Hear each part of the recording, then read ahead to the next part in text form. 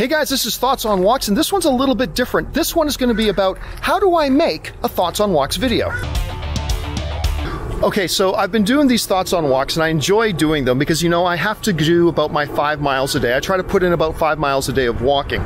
And since doing these things, I've had a bunch of you people writing to me and saying, hey, how do you make these videos? What gear do you use? What's your workflow? So I thought for today's Thoughts on Walks, that's what we cover. We're going to talk about which equipment that I use, the kind of process I use, if you can use that word, the process I use to make the videos, how I shoot the videos, and then ultimately how I actually edit the videos and then deliver the videos. So let's start talking first of all with the gear that I use. Now the gear that I use has changed over time. You know, I used to start very simple with one thing and I've moved up to what I use now. So let's take a look at the gear that I use. And by the way, sorry for the audio quality. I'm in my living room that has like 20-foot high ceiling, so it's really echoing here, doing the best I can with the audio. The thing I started my Thoughts on Walks with was simply my cell phone. Right here I have a Samsung Galaxy Note 10 Plus.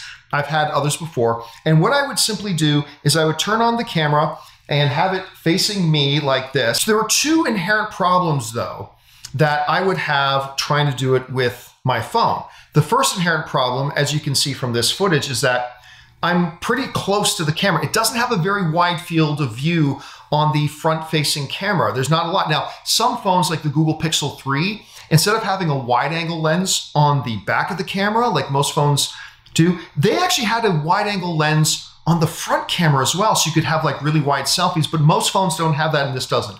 The second problem I had with doing Thoughts on Walks with my phone was when I would walk, you're probably seeing this in the camera, it was very shaky and unstable. Now, the good thing about it was the cameras in our phones are pretty high quality.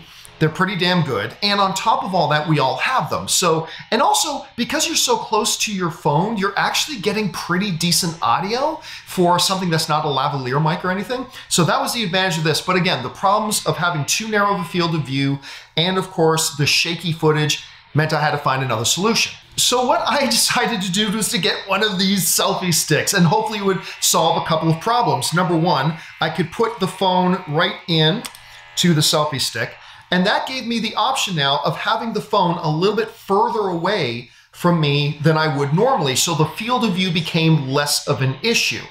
Now, the two drawbacks of this though, well actually three drawbacks. The three drawbacks of this is, number one, you look a little weird walking around the street holding one of these sticks, but whatever, I look weird walking around the street anyway. The second problem was the fact that, remember I said with the camera being close, with the phone being close, you get some pretty good audio? The further away you move your camera from you, or in this case your phone camera from you, the less and less quality the audio is. The third problem was, while this stick certainly fixed the problem of getting a wide enough field of view, the problem is you still had shaky issues as you were walking. Now, it did help to stabilize it a little bit, I found. I found that the footage was a little bit more stable using a stick like this than not, but it's still a little bit bad. So it was a step up and something you can still totally do, but I thought I needed something even a little bit more. So that's when I really decided to go for it, and I got myself a phone camera gimbal. This thing is called the DJI Mobile 3. And what it does, if I can, there we go. What this thing does is it gives you stabilization, and it comes with this little attachment on the bottom that is a tripod, so I could stand it up, but also gives me a little bit more of an extension of a stick. And now I could walk around, and I could even, like with this thing, you can control the camera, the pitch of the camera, there's controls on here, and I could walk around, and I had a little bit further away from me, so I had better field of view. And because it was on this gimbal, it took care of all the shake. I mean, not all the shake, but it made the shake in my video a hell of a lot better, like a hell of a lot better. Still a little bit of an audio issue, but overall, it just gave me a much better image. Now, the drawback, there's two drawbacks with this Mobile 3. Number one is it still has a little bit of a problem with the distance of the audio, so there's that. The other problem is now we're starting to get into bigger and bigger gear, because the advantage of just having the phone is that you can just carry it in your pocket, pull it out anytime, start shooting. Even the little selfie stick is a lot smaller, and I could just throw it in the back pocket as well. This starts getting a little bit more hefty. Now, I have put this thing to good use, and I have used it several times.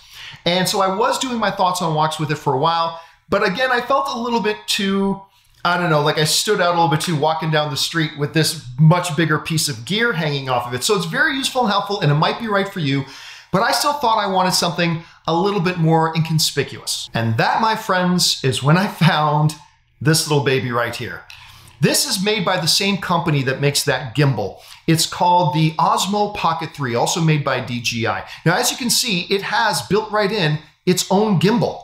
This has all up, down, left, right, full 360-degree access, all that. Comes with a little bit of a display on the back, and just by clicking the buttons, you can see that the camera turns around and faces me.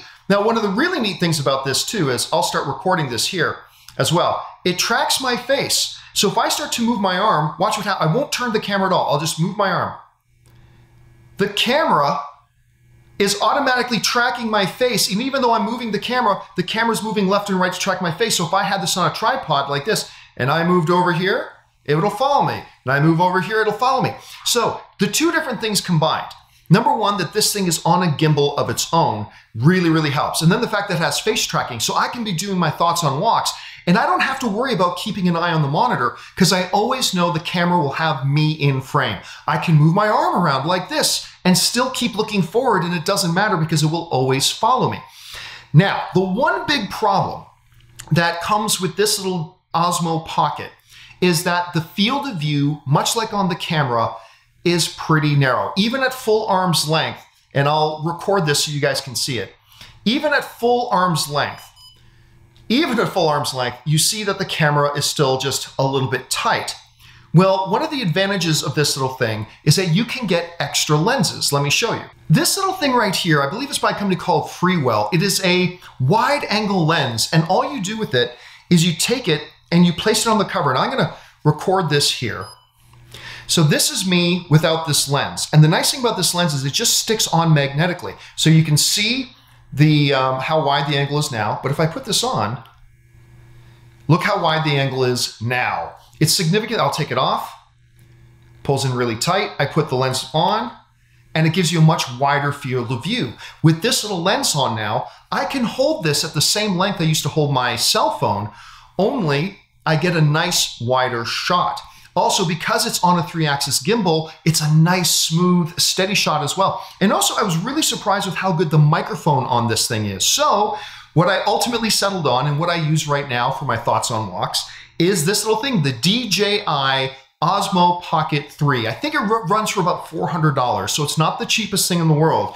But for what I do, incredibly handy. Okay, so when I go on my thoughts on walks, I always bring my tech bag, also known as my iPad bag. So this is what I carry around with me in the bag. First of all, obviously, we have my iPad Pro. This thing has replaced my laptop. I do my mobile video editing on this. I do all my mobile computing on this. So this is the main thing. And of course, I have a keyboard case for it as well. Also inside my tech bag, I always carry around a battery. I always carry around an extra battery that can plug into any of my stuff that I need powering, whether it's my phone or my iPad, so I carry that around. I also carry around extra cables, as I have a time pulling this out, extra cables for powering.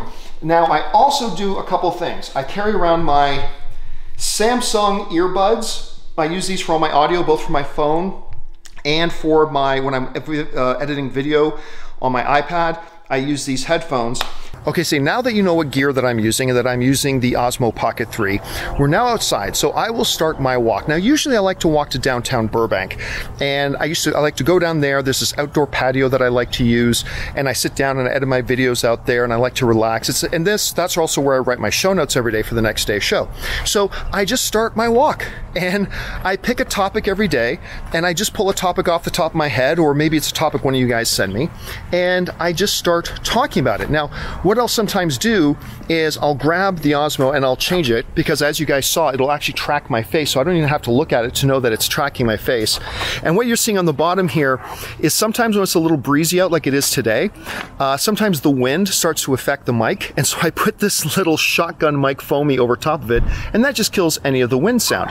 So yeah, I just keep walking, I keep talking, I do the whole thing, and about 20 minutes later, I get to the place downtown that I like to edit the videos, so let's go there. Okay, so once I get to the place that I like to come, like I walk every day, come down here to downtown Burbank, to different places all the time. But I like to come down here. First I do is I edit the thoughts on walks, and then I write the show notes. So I get down here, I pop this open, pull out my iPad Pro, get it set up to do my video editing. Now you can use anything. There's lots of different video editors you can use on lots of different, even really cheap little laptops, so it's not a big deal. I just happen to use an iPad Pro because it works really, really well for me.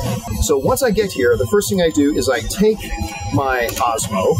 This has a little thing that I can flip around and make it normally sits inside so it's flush, but then you can switch it around so it's got a USB-C, and I plug it into my iPad Pro, and I transfer all the footage from the Osmo Pocket onto the iPad Pro so I can edit it. So once I have the footage transferred onto the iPad, I edit it in LumaFusion. So LumaFusion, listen, I'm not going to tell you it's Adobe Premiere or DaVinci Resolve, but if you own an iPad, this is the best mobile video editor you can possibly get.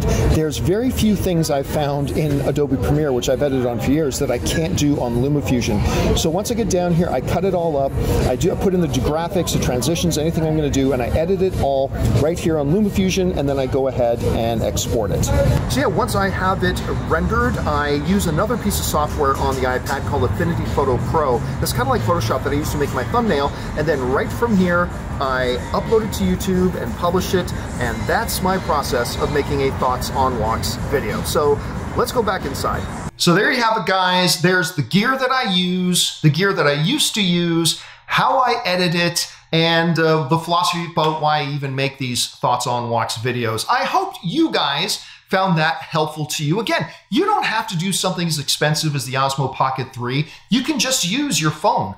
Or you can, if you want to get a bigger camera and use it with a bigger camera like a lot of the big YouTubers do. Like, they'll walk around with these big gimbals and a big DSLR camera on it. You can do that too, depending on what your needs are. But I found for me and what I do in my little vlogs, this is the setup, this is the editing, this is the workflow that really does seem to work for me. Now listen, I'm not as in-depth as, say, a lot of the good tech bloggers out there like Potato Joe or MKBHD, or a couple of good Canadian kids like Unbox Therapy or Linus Tech Tips, or another good one I like to watch is Everyday Dad. I'm not as good as that, and so this isn't as helpful as their videos will be, but hopefully as just a film fan looking to start some blogging, hopefully this video was a little bit helpful to you.